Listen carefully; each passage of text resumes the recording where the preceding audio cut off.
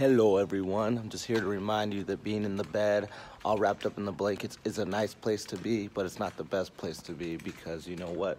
Sleep is the cousin of death, and you don't want no death in your life. So get up, get going, get your day going, get your life going, and be productive today. Don't make excuses for yourself of why you're not getting stuff done. Go out there and get it done, and don't put it off till tomorrow because that's not good. Better to get it done now, today. You don't have to worry about it anymore. And also you can say you're productive. So just go out there, get stuff going, get out of the bed. Don't be a lazy butt, lazy bum, lazy butt, lazy person. Don't do that. You have to get out there and get yourself going.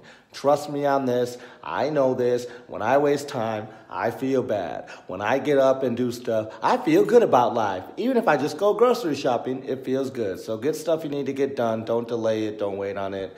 Get it done. Bye.